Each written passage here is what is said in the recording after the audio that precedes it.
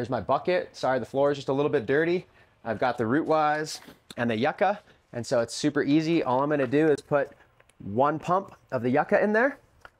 And then as far as the Rootwise goes, I like to get a shot glass. And if you follow the directions on the back, it's 1 tablespoon into 5 gallons. And this is only 3 gallons, so I'm gonna do a little bit less than a tablespoon in here so I'm economic with it. And it's alive, so it's gonna multiply once it's in the soil, so you don't really need to do extra. There's not a big point to that.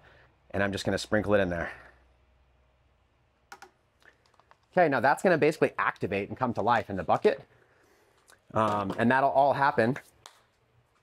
Sometimes what I do is I just grab the end of the sprayer like this from the Chapin if I don't have like a bamboo stick, and I'll use this to stir real quick. Now the carrier is what you're seeing. All the microbes are basically invisible.